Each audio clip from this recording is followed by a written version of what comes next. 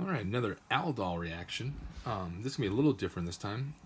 Base catalyzed, so we're going to make an enolate.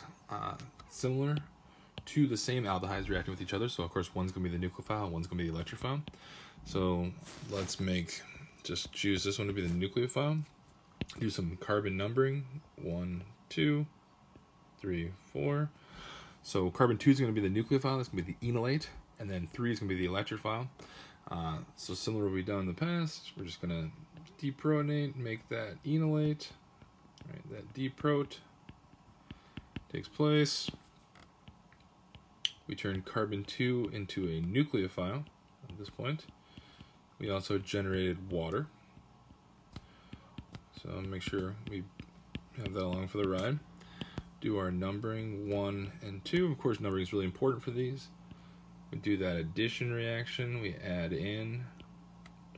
Right, we create that tetrahedral intermediate. And we make sure a good numbering system will help us make sure we don't lose any atoms and things stay connected. So we're making a bond between carbon 2 and carbon 3. 2 is the nucleophile, 3 is the electrophile. All right, back here now again, I'm showing that bond between 2 and 3 being created. We've created a tetrahedral intermediate, carbon 3. So tetrahedral intermediate, we ask ourselves, do we have any good leaving groups? We do not in this case. Hydrogen and carbon, not good leaving groups. So that portion must be done. So again, now we're thinking back to that water. So we're gonna deprotonate there. Now this is gonna be an interesting situation, deprot. It's gonna be a little different than other ones we've seen, where we have a possibility for a condensation. We gotta think about things like resonance and creating conjugation and why that's important and why that makes things more stable. All right, here we are. I've done the deprotonation, regenerate OH minus at this point. Now at this point, we actually can do a condensation and lose water. Now the point and reason why this happens is, well, there's some heat, there's some energy.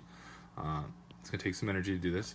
We also have another hydrogen here at carbon 2, which we can do an elimination with, of course.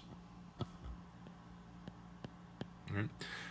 And why would we want to do that? Well, let's take a look. If you made a pi bond between 2 and 3 and do an E2 type elimination, we have lots of conjugation here, and that's going to make things more stable. Anytime you can do conjugation, that's stability.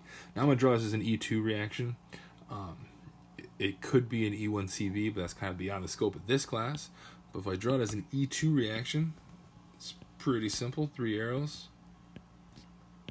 And you actually regenerate OH minus in the end.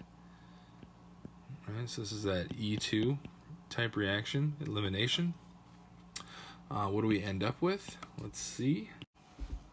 So what do we end up with? We end up with a new pi bond between 2 and 3 from this being taken out. We generate water, condensation, an aldol condensation reaction. We generated water, and we also regenerated OH minus. And this happens again because we're creating a more conjugated system, so that's going to be stable.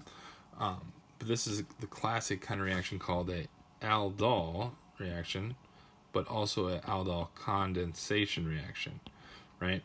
Because we're condensing off water. We lose water in the process here. We also, base catalyzed aldol condensation.